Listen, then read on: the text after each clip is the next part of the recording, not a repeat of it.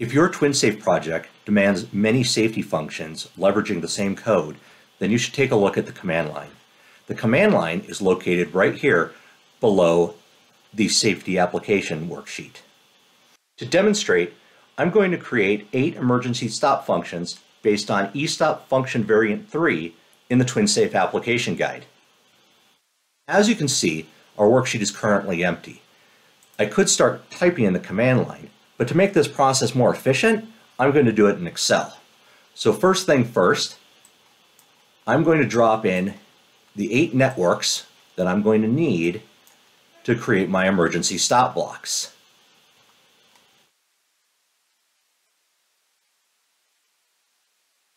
Now over to Excel, the first function available to us is to add the blocks. The syntax is the function block name, space, assigned instance name, space, and the network name. And then I've added a concat to bring it together for use in TwinSAFE. So I'm going to expand that out. That's our 8 emergency stop blocks. Expand this out. Delete the extra EDM block. And now for use in TwinSAFE, copy.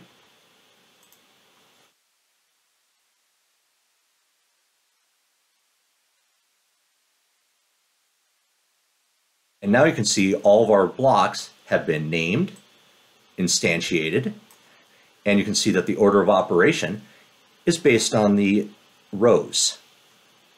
So the eStop blocks are 1 through 8, the EDMs are then 9 through 16. Next, we're going to add variables. So using the standard tools in Excel, again, we can build this out. The syntax to add variables is FB instance name, arrow operator, port name equals variable name. Once I create my first one, I can then expand it out. Here we started with 2 rows because we're using dual contacts on our eStop. So there's eStop 1 and eStop 2, even though we're on a different module on the machine. But this way, the Excel tools work properly. On these last 2 sets, you can see I'm using Contactor EDM Module 1, Contactor EDM Module 1. In this case, I'm taking the same variable and assigning it in 2 locations.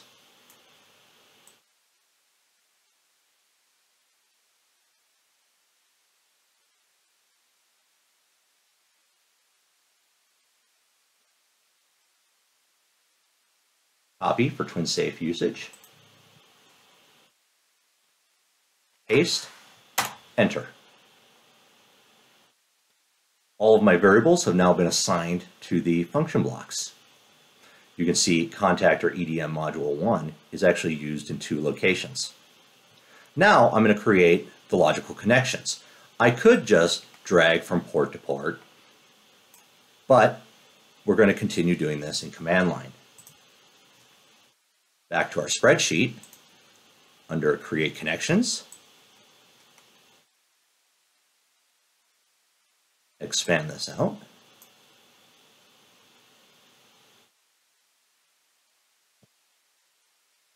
You can see the syntax is FB instance name, arrow operator to port name equals FB instance name, arrow operator port name. Basically a port-to-port connection. Grab our code and drop it in the command line. And now we have our arrows. This really does a lot to get us a head start when we've got a lot of code to build, but it's not a complete project.